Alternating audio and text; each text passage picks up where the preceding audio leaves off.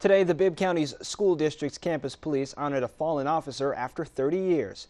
The county officers dedicated the campus police department building to pay homage to Officer Yule Bubba Smith. Smith was shot and killed by a suspicious person at Central High School in 1983 while he was investigating the issue.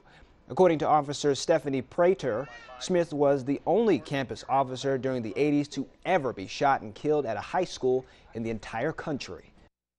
We want to make sure that those that came before us are honored, and one of the most powerful impacts a person can have in the law enforcement field is to give their life to service. If you want to stop by to take a look at the mural dedication to Officer Smith, you can visit the campus police department at 1065 Anthony Road in Macon.